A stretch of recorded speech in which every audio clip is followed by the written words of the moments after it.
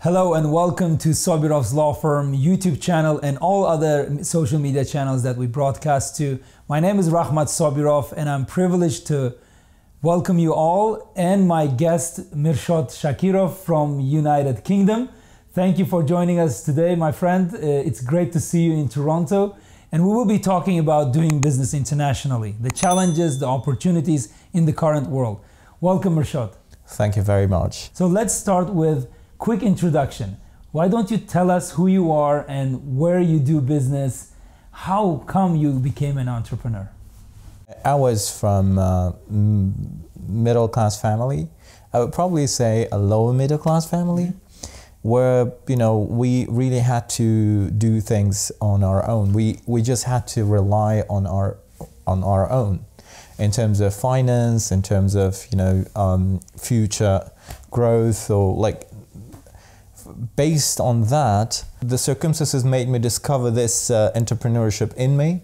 Okay. Well, and I've discovered so many things in myself because of the circumstances. Because, sometimes when you don't have choice, you start, trying so many things at the same time. You go through a trial and error period, and at the end of the day, you end up having lots of mistakes, but you get what you get, or what's the best for you. Yeah. At the end of the day. So that is how I started the entrepreneurship.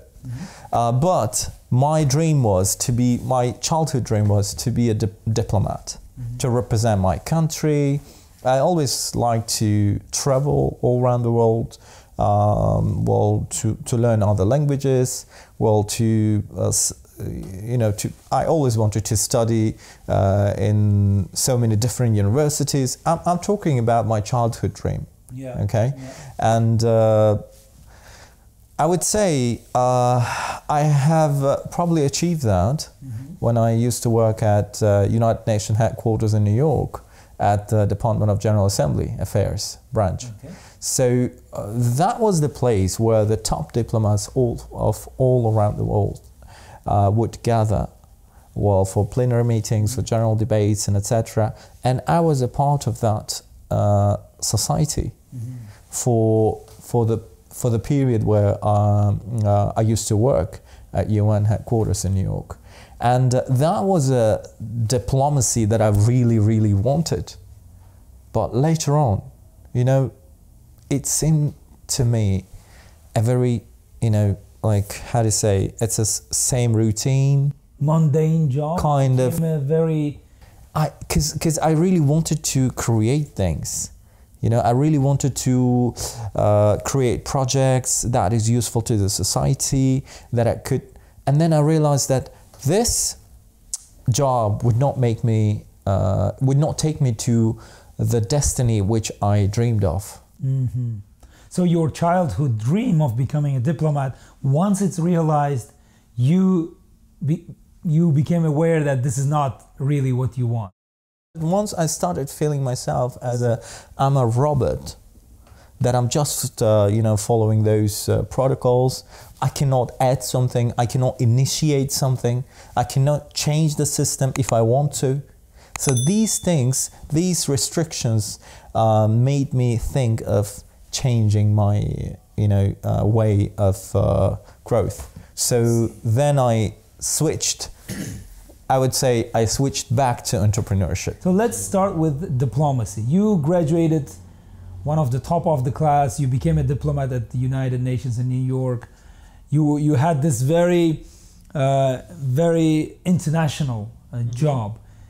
What did you learn in that job that later on was useful for you, or you applied in practice of entrepreneurship? I got a clear answer for myself that nothing is impossible, because that was my dream job. I tried my best and I achieved it. The moment I achieved it, then I wanted something more, right? So that's number one insight that I got from that nothing is impossible. You can achieve that with the help of Allah, of course, but with working hard. Number two, negotiation skills, which is very, very important in business too. Another important thing I would say, being able to do public speaking. You know, when we're not afraid of camera, when you're not afraid of audience, that's very important. You know, and that brings you a self-confidence. When you are self-confident in business and entrepreneurship world, your partners would definitely pay attention to that part of it. Mirshod, can you describe what kind of business you're involved now? Not like fast forward many years. Now you are in an entrepreneurship world again after being a diplomat. So what do you do now in terms of business? Where you do your businesses with, or who do you do your businesses with? In what sectors you do business? So it's quite multinational, I would say. It's because of the types of the projects that I've been dealing with, the people I've been dealing with, my partners, and etc. I've got American partners, I've got Indian partners, I've got Chinese partners, I've got Korean partners, I've got Uzbekistani partners, I've got Russian partners. So it's all if you put them together, we're talking about at least 5-6 countries, right? Yeah. And each partner would be associated with certain projects. Yeah. So, well, to name those projects, it's textile, home textile production, it's logistics business, well, especially trucking business. The third one is the engineering, machinery, supply, and building factories and etc. The fourth one is development project, real estate and development project. And the fifth one, it's a hospitality. Okay. So these are the 5 directions that we have been working on, and we are planning to expand them. Can you tell us, for an entrepreneur to go international, do you have any specific methodology? What do you look for in a foreign market? First of all, I think the most important thing in any business is sales. Whatever you do, whatever you start, you manufacture, you do marketing, whatsoever. The final thing, the final important point is the sales. If your business has sales, then you're successful. If not, forget it.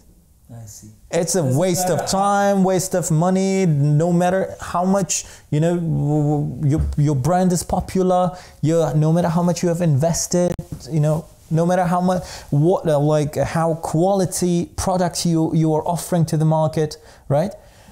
If there is no sale, forget about this business.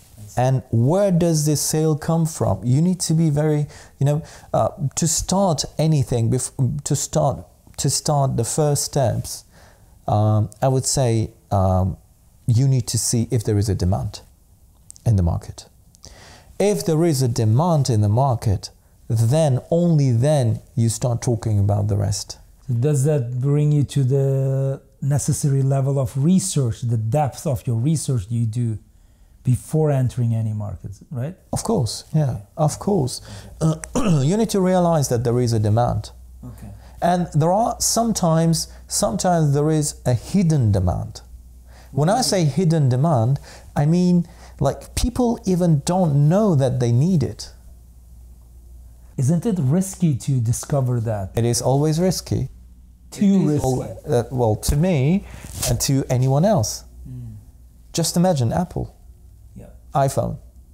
That was a hidden demand. Tesla, based on hidden demand. No one would ever think that there might be a phone where you can touch the screen and you can scroll it and you can zoom in, zoom out. No one would, there was no demand for that. Created totally different market in, exactly. In the world, right? Apps and so on. Exactly. Yeah. So this is, I call hidden demand. So if you're clever enough, if you're innovative, if you're talking about some kind of innovative product, usually there is a possibility there is a hidden demand in the market. If you have that either hidden demand or obvious demand, then based on that you start taking further actions, and then you check the cash flow in the market, how strong the currency in that market, Okay, is there any loopholes in the country, you know, like in terms of law, how the rule of law working in the country? And I check the banking system. How easy it's to withdraw money from the bank. Okay, how easy to transfer money out of the country and bring money into the country. What is the control of the taxation agency? What is the VAT tax, value added tax? And what is corporate tax? What is income tax? Customs fees, everything all together, right? So we have to call brokers, you know, if we want to find out about the customs duties and etc. There are certain countries like UK, US, Canada, Australia, where you can easily get the information online. It's public. Every single thing is public. But you have to travel there. You have to physically be there. Okay, you can have a bunch of papers in your hand, but you have to make sure you have to travel to that country, go to that market, walk there. Spend some time. Spend some time, eat their food, talk to their people, spend their money, touch their money. Only then you can really feel the taste of that country. That's a dilemma usually. I see where you're coming from. Many of my clients, they always say, can I not just visit, exploratory visits? There are certain immigration programs that require you to visit the communities, the areas before you even invest. That's the very valid point you made. It's proven by the government. But there are certain clients from certain countries, it's not easy for them to get a visa even to travel, to see the place. I do understand that's a dilemma. However, COVID has helped us, or maybe has trained us to get the information, to be more kind of, to get information remotely, to be able to, to advance our skills working with the internet. Yeah. All right. And as I've just said earlier, that Canada, US, UK, mainly all the information available online, they're public, right? And there are lots of business cases where you can read all the cases, you know, like if they want to invest in certain business, what they understand. First of all, my biggest advice, do not invest in the business which you do not understand. Yeah, of course. That's such an important thing in starting business or investing your money, right? I had those mistakes. I'm talking about the mistakes that I've gone through myself, like many years ago. Yeah, it took me so much time and so much money. It cost me so much money in order to enter that industry. May I ask what industry was that? It was textile. Textile. How much did this lesson cost you? Somewhere between $250,000 up to $400,000. Just one mistake.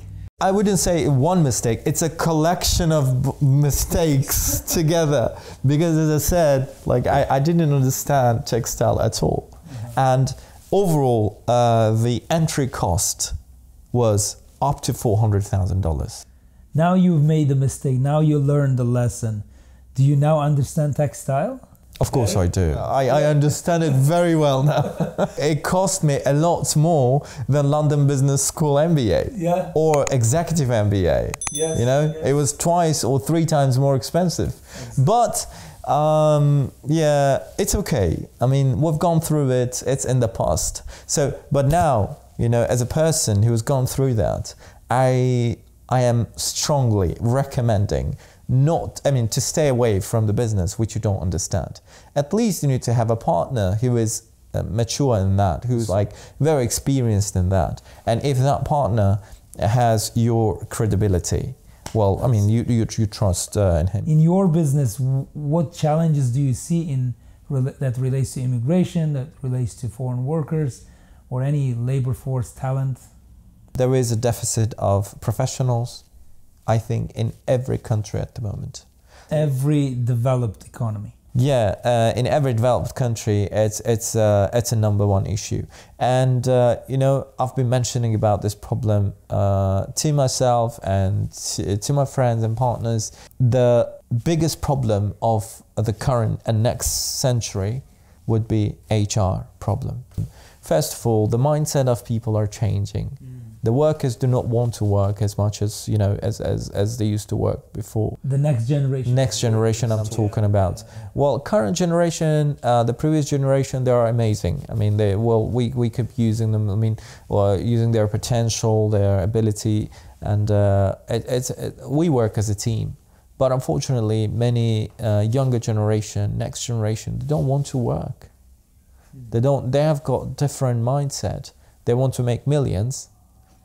Without working hard, without getting skills, without getting experience. Yeah. Like you are a lawyer, right? Yeah. And not everyone can be a lawyer, right? As professional as you are. Everyone wants to be, but they cannot be, right? And that's why you build a team with different interests of people. So you unify them. You're not just a lawyer, you are a manager, first of all. Yeah. You know, that's very important. Yeah, HR is affecting across the board on any industry, on any level. Believe me, it's going to be the biggest problem. How do you see North America going forward as we see the world is changing so rapidly? The business environment, the geopolitics and so on. I can say that in one word, in one sentence, the world is in danger. You know, economic stability in danger in terms of political stability, and so this is what I can say. What's going to happen to the United States? Nothing is going to happen to the United States. Why? No, I mean these countries like US, UK, Canada, these countries are built in the way. The foundation and the foundation is built in the way that it's not destroyable. Well, the economy overall, yes, there might be some, you know, ups and downs and etc. But UK will never lose its place from top 10 for the next 25 years. US will never step down from number 3, let's say. Yeah, well, it will be in top 3 anyway. When I said that nothing's going to happen to the United States, I just said in general. Yeah. Of course, US is going to go through recession. Suffer at certain extent, right? It will, definitely. Not only US, UK, and those giant economies, like the world economies will definitely suffer from all this. But as you have correctly mentioned, I am with you on that there are new players coming up in the arena. Like, just take that BRICS, Brazil, Russia, India, China. There, I mean, if you just look at that, you know, combination and that unity, these are very strategically important countries nowadays. Yep. Brazil has got a very, very high potential to be one of the strongest economies in the world. It's growing so fast, and Russia with its military, with its character, you know, like the leader approach to the things, you know, and China with its own unique approach, with billion of population, army. Well, India with, you know, very top intelligence, IT professionals, and again, a big population. You know, that's very important. Unity is coming into existence now. What do you think entrepreneurs should be thinking about these days? What's their homework to do? You know, this is a time when you have to be able to save what you have, rather than multiplying or, you know, increasing numbers in your investment. Now is a time when you just have to calm down a bit, you know, and wait what's going to happen. Wait and see. Little bit, yes. Don't relax too much, though. Is it like second quarter of next year is the Yeah. Revisiting your position? Exactly, yeah, exactly. I think that would be the right time. We notice, Mirshod, a lot of movement of capital from different parts of the world towards, in the direction of North America. Being a Canadian lawyer, I can say to Canada. What's in your network, what people are talking about, entrepreneur network, why there's a flow of capital even from Europe to North America? As we've just said, people, US dollar, North America, including Canada, is gaining more trust, gaining more people's trust. Like Canada, why Canada? Canada is a safe country and it's next to America, okay? Yeah. If America sneezes, Canada will start coughing. Yeah. Right? That's correct. So that's why people think when they see America, they see, they have no choice, but they will see Canada too next to it, right? So, and they trust US dollar. In regards with why money is coming to the US, money and people. And people, land of opportunities, multiplying opportunities. Let's look at this from the other perspective. Multiplying opportunities, increasing, the possibility of becoming a millionaire. It's easier to become millionaire in the United States, let me tell you that. Now, you reminded me of a very interesting topic. And since the Brexit, we have seen the 5th Prime Minister, I guess, of United Kingdom. I think it's 4th. It's 4th, okay. Prime Minister Sunak, what's your expectations? What's your projections in terms of his reign as a Prime Minister? He's very well trusted now. Okay. He has gained his credibility. Of course. It's gone up so much that I don't think it's going to be. I don't think it's going to be easy to downgrade him or to reduce the credibility soon. He's a good public speaker. Okay. He's a sweet talker too sometimes. At the end of the day, he is a very good financial professional. He does understand numbers. Gets the numbers. He does, yeah. Wow. And that is very important for the UK economy at the moment. Someone who does get the numbers, who loves the numbers, and who talk the same language. So I think Rishi Sunak is the right candidate at the moment. Well, thank you very much for very interesting discussion. Say hi on our behalf to your new Prime Minister Sunak. Oh, I will, personally. Thank you very much. Best of luck to you. Best of luck. Thank you.